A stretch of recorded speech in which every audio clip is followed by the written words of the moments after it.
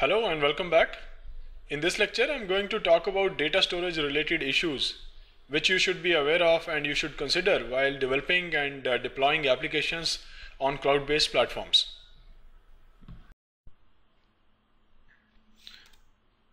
Let us start by looking at what do we mean by data storage.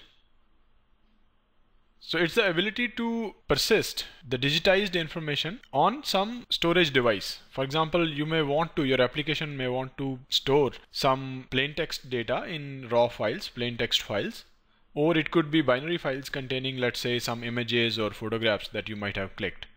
And a storage device typically will retain the data for some interval of time. And the length of time for which it can store the data will depend on type of the device. For example, in case of RAM modules, the contents of that RAM module may not survive when you put the computer through a on-off cycle. That is, when you restart the machine, your RAM contents, the main memory contents may not survive. Whereas if you have stored the contents, the data, on some non-volatile storage such as hard disk or some flash drive, etc., you may retrieve the data back even after you have switched off the machine and then again switched it back on. So the data storage component may fall into different categories. For example, you may have raw files on a file system on a particular operating system, and you can also have more sophisticated mechanisms such as, let's say, a relational database management system engine, or you can have a key value data store, and so on. And the characteristics and behavior of each of these categories, each of the storage components falling in different categories varies. And a particular application may make use of multiple of such data storage mechanisms to achieve its functionality. Mainly the difference between different categories of these storage components, such as raw file system, for example, or the RDBMS engines, that mainly depends on how they organize the information, how they organize the data on them. For instance, a file system may simply store the data in a hierarchy of directories, and each directory may have some, let's say, raw files to store actual bytes of data. Whereas on a relational database management system, you may have some more sophisticated mechanism to persist your data. It offers typically some record-based mechanisms called tables, in which you can persist your information and run complicated queries to retrieve different parts of data. And both of these storage components, they address different types of problems, different types of requirements. And depending upon your application's functionality, you may make use of one or both. Now, when looking at data storage, particularly for cloud computing platforms, we are mainly concerned about infrastructure as a service cloud and platform as a service cloud. And we are not much interested in software as a service, mainly because on a software as a service cloud, you as a user do not worry much about writing any kind of code or any software for dealing with the data storage. Somebody who has written the software as a service application, it is that entity's responsibility to manage all the storage, etc. And that typically can be covered in infrastructure as a service or platform as a service. So that's why when we look at cloud, we are mainly looking at these two variants. So infrastructure as a service we look at because as a cloud user, it is your responsibility to manage the resources, which also includes the storage. Therefore, you have to be aware of different data storage related aspects that are applicable particularly for cloud. And similar is the situation in case of platform as a service. Here, even though you may not be dealing with directly a virtual hard disk, let's say, but you may be still using certain APIs, certain data stores that are provided by the particular PaaS cloud vendor to persist the information in your application that you write on such a PaaS platform. So let's look at infrastructure as a service first. An infrastructure as a cloud vendor typically offer two data storage types.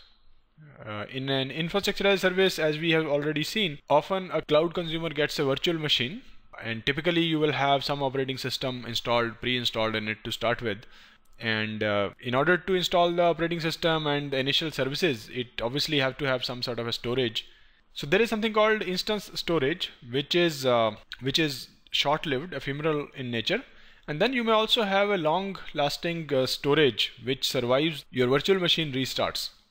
So data stored on an ephemeral instance storage may not survive your virtual machine restart. Whereas for a persistent, long-lived storage type, storage device attached to your virtual machine, the restarting of a virtual machine may not impact the data. That is, you can still retrieve the data that you stored on such a device. And typically the ephemeral storage, for example on Amazon Web Services, is often a block storage device which is attached to the virtual machine instance. And in case of a persistent storage, the cloud vendor automatically takes care of replicating it for high availability and ensuring reliability levels. And such replicas may be distributed across geographically separate locations. Like Amazon itself have several geographic locations where they host their data centers, and your data may be distributed across multiple hosting zones. And whenever some storage failure occurs, your application may obviously be impacted if it depends on such data to be available, such data device to be available. The key point here that I'm trying to stress is that when you're looking at raw virtual machines obtained from infrastructure as a service cloud provider, you should be careful about which storage type is short-lived and which one is a long-lived one. And while you deploy certain components of your application on such a virtual machine, you need to make sure that any valuable data that you do not want to lose whenever there is a machine restart, a virtual machine restart, you should not be storing such pieces of data on an ephemeral storage. Rather, you should consider using a persistent storage device for putting all such data. A related concept, particularly when you're trying to build applications which write data and the data is accessed by multiple entities. It may be multiple parts of the big application itself. That application may have different components, let's say, which can concurrently try to access data. Or the application may be accessed by multiple users itself, and those users may be trying to read and write at the same time. That is different. One user is trying to read while the second one is trying to write data. So in these kind of situations, typically you will have some issues related to how you make sure that the data is consistent when viewed by different entities or different users. So what is meant by consistency here? Consistency here means that we want to disallow multiple values of the same piece of data when seen by different clients at the same point in time. So let's look at this illustration a little bit in more detail that explains this concept.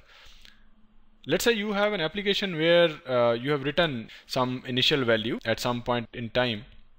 Let's say the value is 25, and then a client A, which can be a user trying to write the same value, let's say, or some piece of the application code itself.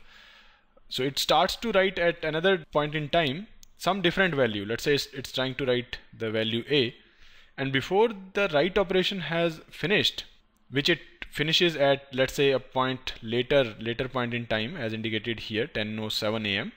In between, a second client tries to read the same value, the value of the same variable. Let's say this is representing the variable, some variable X. Now, since this second client has initiated the read before the first one has committed the write operation, the client V gets to see the old value. So that means during this finite window of time, from 10:05 to 10:07, two different clients are seeing two different values of data. That is, the client A is assuming that the value is 11. It might have calculated, it might have done some calculation and arrived at the value 11, which it is trying to finally write. Whereas the second client has no knowledge of whatever the other client has arrived at. So A thinks the value is 11, which it is trying to write, whereas the client B is looking at an older value because the first one hasn't yet committed the final value of what it is trying to put it. So in that sense, in this particular time window, you see two different clients are seeing two different values for the same piece of data, which is this variable X. So that is what is leading to the data inconsistency. So let's see, when can this kind of a data inconsistency situation arise. So you may have, let's say, an application where your data storage is split across multiple nodes. So let's say you may have a node N1 where you are storing some variable's value. Let's say initially the value is v0, and there may be another node n2 where also the value is, let's say, v0 at start. Now, due to some load balancer or any other kind of requirement, certain clients may be routed to read from the node n1, whereas certain other clients may be doing the read and write from the second node. Let's say they read and write client, let's say this is client B and this is client A. So client A reads and writes from, let's say, the node n1, and second client reads and writes from n2. And at some point in time, let's say client A writes the value v1 to the copy on first node n1, and immediately that gets reflected into the second node as v1. And if the second client reads this second node here, it will get the correct value. Whereas, let's say if there is another value write by client A makes it v2, and this replication here does not happen, let's say it still remains v1 before the second client reads. That is, this message hasn't yet come here. So in this kind of a scenario, you will have a situation where you have got your data inconsistent. And another thing that has happened in this scenario, because of this scenario, is which we call partitioning of data. Now you have got the entire data partitioned into two separate nodes. So we'll see more in the subsequent slide about what is meant by partition. So as we just saw in the previous slide, partitioning of data means that you have placed parts or copies of data on multiple nodes. And the nodes here could be simply a different physical machine or a different database server instance itself. And often you need the partition, as we just saw, you needed the partitioning scheme in order to achieve massive scalability. We saw that the application was trying to load balance the requests onto different nodes which were hosting the value of the same variable. And the read and write operations by different clients happened in such a manner that before the replicas were brought in sync, the read and write operations led to an inconsistent data situation. And what is meant by tolerance for data partitioning is that the application should not respond incorrectly. That is, it should not produce incorrect results even in the presence of data partitioning. That is, the data consistency is still maintained regardless of whether you have got your data partitioned or not. And this is not an easy thing to achieve, especially if you also want to make sure that your services, the services that your application is offering, if they still have to be available to the end users, and despite of data partitioning, you still want to maintain the correct behavior, that is not possible. That's what the next slide says. Eric Brewer gave a conjecture which later was proven and became a theorem. He said that achieving all of these three properties in an application, that is availability, consistency of data, and partition tolerance, is not possible. That is, you have to sacrifice one of these and you can achieve only two of them, any two of them, let's say. And different data storage components and technologies have been developed which were catering to different combinations of these three. For instance, if you look at Cassandra, Dynamo, and SimpleDB, they are geared for providing availability and partition tolerance. Cassandra is a tabular and column-oriented data store, whereas Dynamo is a key value store, and SimpleDB happens to be a document-oriented data store. And also, if you look at MySQL and Vertica kind of solutions, they are designed for providing both consistency and availability to the clients, to the users. And on the other end, you have Bigtable, Redis, and MongoDB, which are designed to provide you consistency and partition tolerance. So depending upon your application's needs, you can pick up the most suitable data storage solution amongst these ones, and there may be further variants available. But the point I'm trying to highlight here is that you cannot, number one, achieve all of these three properties in a single solution. You have to sacrifice one of these properties. Either you sacrifice consistency, or you sacrifice partition tolerance, or you have to sacrifice availability.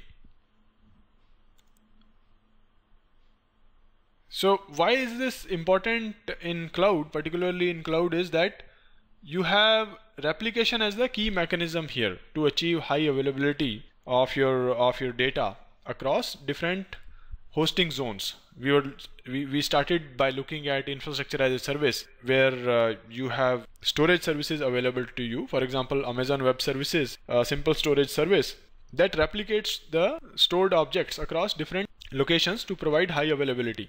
And to make sure that the replicas are in sync is not an easy task, and multiple replicas may not be in sync immediately after you write certain piece of data there. And as a result, clients who are trying to access that piece of data may see inconsistent results, inconsistent data for a small duration of time during which the sync is happening, as we saw in the earlier consistency explanation in previous slides. But certain cloud vendors may offer certain guarantees about consistent reads, but they sacrifice certain other properties as per the CAP theorem that we just saw. So one example here is Amazon Web Services, which offers read after write consistency for only put of new objects. That is, when you place new objects on a S3 bucket, it will be visible to all the clients in a consistent manner. That is, you cannot have a situation where one client is able to see and another is not able to see the correct value of the new object. However, it gives only the eventual consistency in case you have done the overwrite operation or deletes. That is, if you're trying to update a particular object, that may not be consistent for some small duration of time, but eventually it is expected to become consistent. But there may be some small tiny duration of time when the sync is happening and somebody is trying to access that same object which is being updated in one location, and if somebody else happens to access it from a different location before the sync has completed, they may see inconsistent values, inconsistent data. So why is this all important?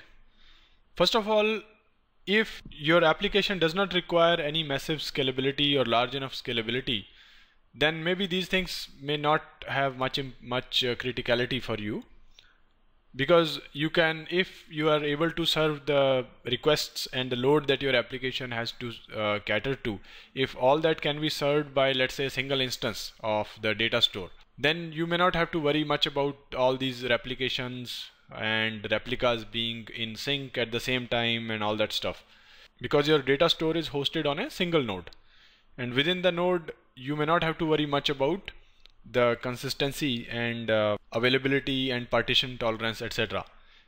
I mean, at a smaller scale, at a lower level, still there may be certain issues, but their side effects may not be as prominent as they will be in case you have a distributed scenario where your data is distributed across multiple physical machines, and those physical machines are separated in a wide area, let's say. And why would that kind of a situation arise? It mainly arises when your application has to be massively scalable, and there are limits to how much can be achieved by a monolithic system. Monolithic in the sense that your data store, let's say, is just on a single node. So if you are serving large user base, for example, like an eBay or IRCTC, for example, most of us who have tried to book railway tickets, as of today at least, there are time windows during the day where the system just doesn't respond, and at times it does even worse. Even after I have done the net banking transaction on it, that is entered my credit card and all, it throws some kind of internal error, and all that scary errors are thrown at your face. And obviously you're disappointed by using such kind of an application, and you wish you had a different, more reliable service. And all of this costs the business. From the business standpoint also, they have to incur extra costs in resettling the failed transactions and so on. And obviously all of this costs money. So that's why they want to make sure that the system works correctly and is able to scale. And in order to allow massive scalability, you have to devise ways other than what you have in a monolithic system. That is, you have to have some sort of a partitioning if you really want to go and do massive scalability. And there have been other instances where the scalability has costed other businesses, where it has shown its importance. For example, Amazon, its seems loses about 1% in sales if there is even a 1/10 of a second extra taken in responding to the requests. Similarly, Google has found that 0.5 half a second jump in the latency may lead to 20% drop in their traffic, and which obviously costs them a lot. So these are mainly the reasons why it is important to make sure that your system is scalable.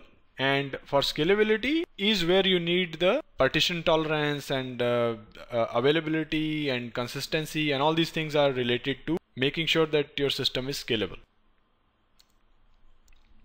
So how do we address it? So first of all, as we have seen, that you need to choose any two amongst the availability, consistency and partition tolerance. And it is almost always will be possible to address all your application use cases by taking any two of these. That is, it may not always be the case that you will have to have all of these things together, all of these properties, availability, consistency and partition tolerance, present together to achieve all the use cases that your application is trying to address. So let's say if you have to drop the availability, what it means is that the services may be unavailable on a particular node until data is consistent on all of the nodes.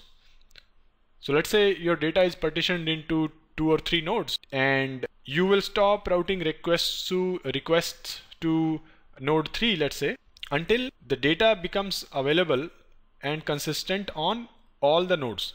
But this may not be an easy task to achieve because it may be difficult to make sure that the nodes are gracefully becoming unavailable and back available depending upon how the data is synchronized. That is, how the data is made consistent on all the nodes. Secondly, you can think of dropping the partition tolerance.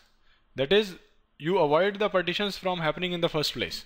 A simple solution could be that you put all the data that has to be processed atomically on a single node. And then third one, you can drop consistency. There may be several use cases where you don't need very strict consistency, and your use cases may still be served by eventual consistency that you can achieve by using specific data storage solutions. Building scalable applications that address all of these issues that we have talked in this slide and in some of the previous slides, that in itself is a very large topic and probably in a course, probably worth of a course in itself. But at the high level, these are the concepts, these are the aspects which one should be aware of, especially when building cloud-based applications. So just to summarize, we started by saying that there may be different types of storage mechanisms and services available, and they have different characteristics, they behave differently. For example, you may be storing raw files, let's say, in S3, Amazon S3 type of buckets, or you may have some kind of a relational database storage service available to you on cloud itself, and that may have different characteristics. And typically they vary in terms of how the consistency is offered to the applications by each of these storage mechanisms, and other things like availability and your tolerance to partitioning of your data as seen by the application. So you have to consider all of these aspects when you design highly scalable applications using cloud-based platforms. And we saw that you cannot achieve all of these three properties, that is consistency of data, availability, as well as partition tolerance. And most of your use cases you will be able to address by picking the two, and there are various strategies available which you can use to implement such things. So that is pretty much it for this lecture. Thank you.